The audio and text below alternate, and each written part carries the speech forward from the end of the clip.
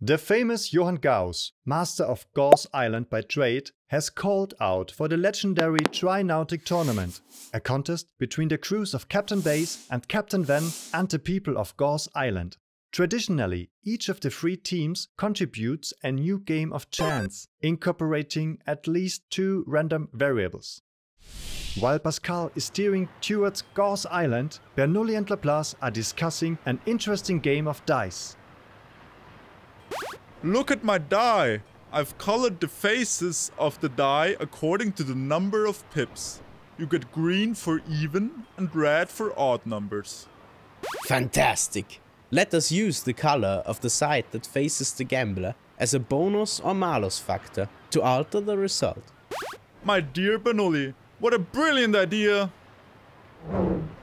In fact, the dice Bernoulli and Laplace are using is not a normal dice. Here, the opposing faces do not automatically add up to 7. Instead, 1 opposes 3, 2 5 and 4 is opposite to 6. Now here's the game. The result of a dice throw is doubled if the side pointing to the player is green and subtracted by 1 if it is red. I roll a 6 and the green side faces me.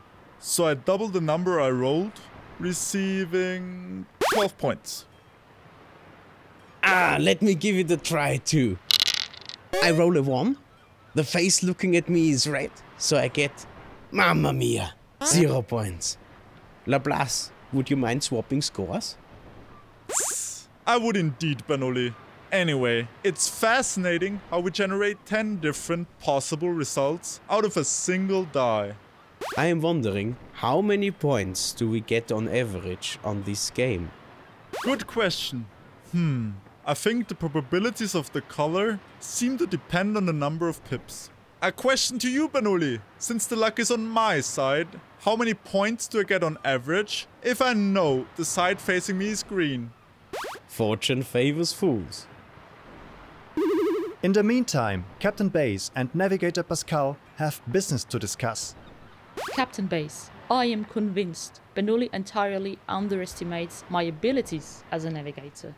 Therefore, I have allowed myself to compile a list of all the aberrations of each sailing turn ever since he made this horrid accusation. I swear, Ponceau Island was definitely not my fault. Can you please help me to evaluate my statistics? Of course I can. If deviations are especially large in a certain direction, this might be a sign of an ocean drift. What if the ship always suffers a drift either to the left or to the right? This might indicate a deformation of the ship's hulk, or be the doing of barnacles. Well, let's hope it's the ocean current.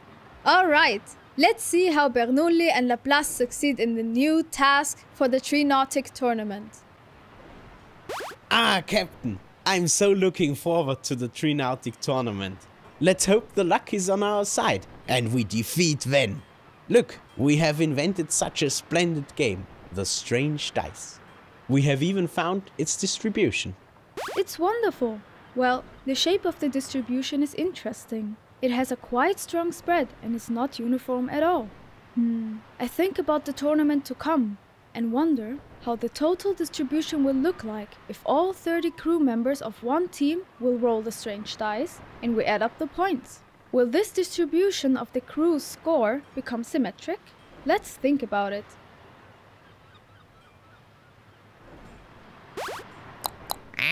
Can you help Captain BAYES and Pascal to solve the raised questions? If the green side is facing us, how many points do we get on average? How many points does the strange dice produce on average?